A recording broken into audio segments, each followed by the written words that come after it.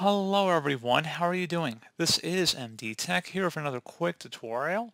In today's tutorial, I'm going to show you guys how to insert or add page numbers in Microsoft Word.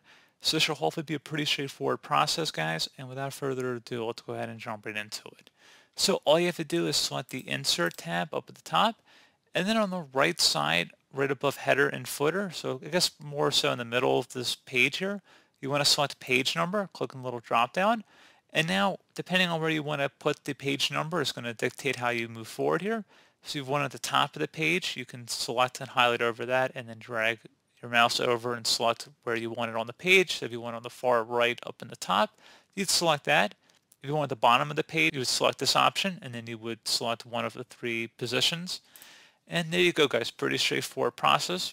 So once you're done with that, you just would select close header and footer. And there you go. You should have the page number visible in the footer or header, again, depending on which option you selected back there. But pretty straightforward process. Do hope I was able to help you out, and I do look forward to catching you all in the next tutorial. Goodbye.